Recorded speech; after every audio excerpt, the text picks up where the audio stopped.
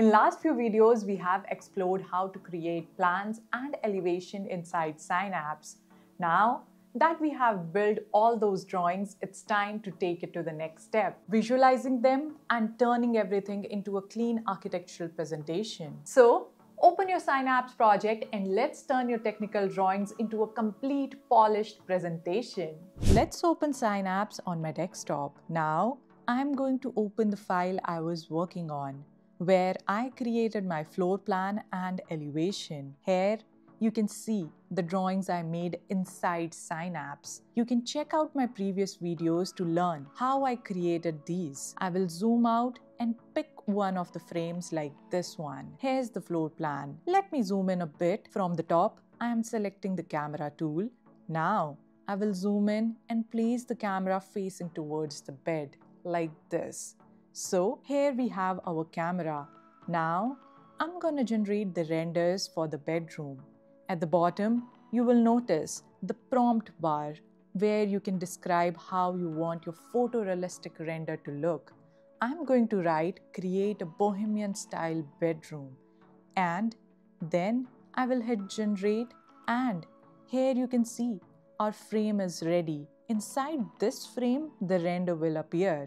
Synapse uses a branching system, so every time you generate a render, a new branch is created. Here we have our bohemian style bedroom.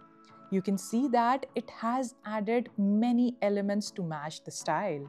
You can find the link in the description to try it yourself.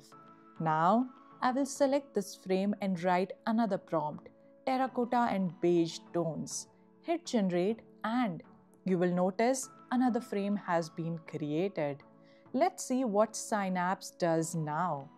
Here you can see it has changed the room's color from green to terracotta and beige tones, and I actually like it a lot.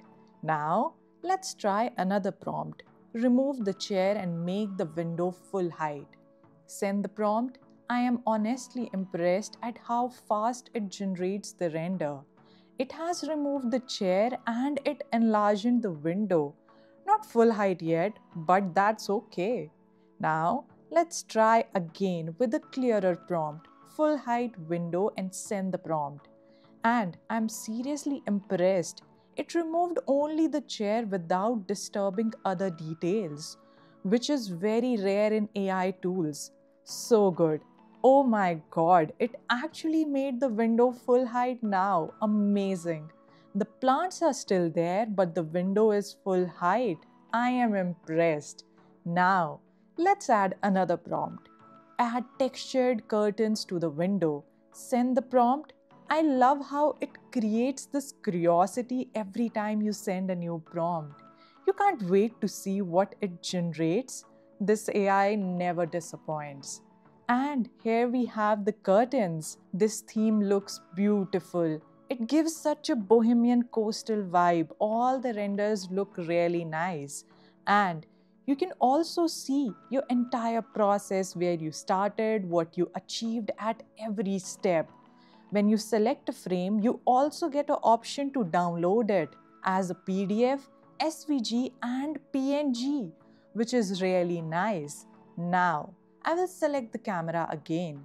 This time, I want to try different styles.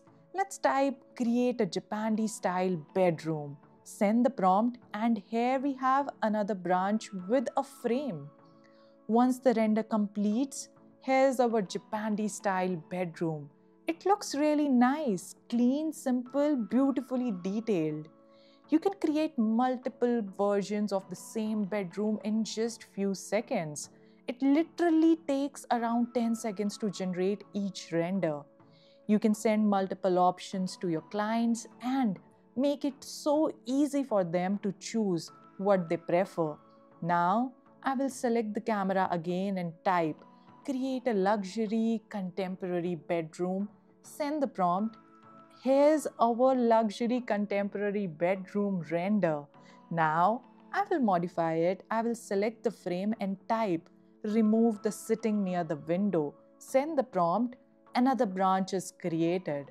And you can see it has removed the cushions and the decor, but kept the bay window so you can keep experimenting and refining your render. Now, I will select the camera again and type create a minimal modern bedroom render.